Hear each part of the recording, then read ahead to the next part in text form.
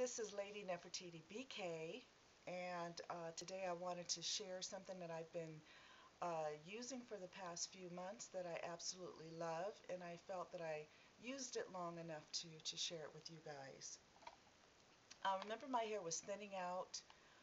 It's been doing really good though. Since I've been transitioning, it's been doing really good, and it's been thickening up, and I don't know if this may have something to do with it or not, other than also transitioning, but it's the Nature's Bounty Hair, Skin and Nails Gummy with biotin. I've been taking this, and I'm just about done with this one. This is my third my third bottle, and this is the Gummies, and it has 120 in there, and as soon as I run out of these, I will be getting more. I love these. I did notice a difference in my nails, and my skin does seem to look a little bit better, and my hair is definitely thicker. And of course, I know when you're transitioning, the hair is going to get thicker anyway, but when I first started transitioning, I noticed it was getting thicker, but it was still, what's the word am I looking for? It was like a very fine, a very, very fine, thicker, not much thicker. So, like you can see, like up here on the top, remember, you can see all the way down to my scalp, all the way up in here. So this Hair, Skin and Nails Gummies is really good, and I'm going to continue using this most definitely. Another thing I got by Biz Agent, it's a site, you know, that you do surveys and they send you free items.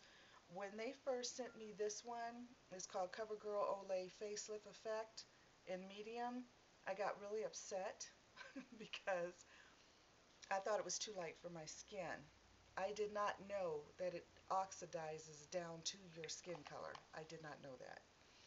So they sent me this, and they sent me this CoverGirl Olay the Day Puffer Eye Concealer.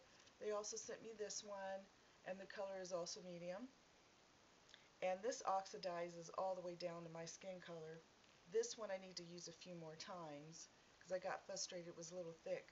But I'm going to use it a few more times. I'm not going to give it a positive or a negative. I'm going to use it some more. But this I've been using for months now, for about maybe about 2-3 months I've been using this. And every single time, what I do, I just put it under my eyes. I put it over my eyes, you know, my eyelids and everything. And then I'll start putting on my eyeshadow and everything. And then by the time it's time for me to powder my face or whatever, this has already oxidized pretty much down to my skin color, except for it's still lighter like the way I like it, but it's not too light. So I found that out about that. That was surprising. And this is how the front of it looks, if you could see it. Okay, so I wanted to share those two things with you guys. I will be coming back to discuss the Beverly Hills diet. I've started that again. I've lost about 4 pounds so far, and I'll come right back regarding that.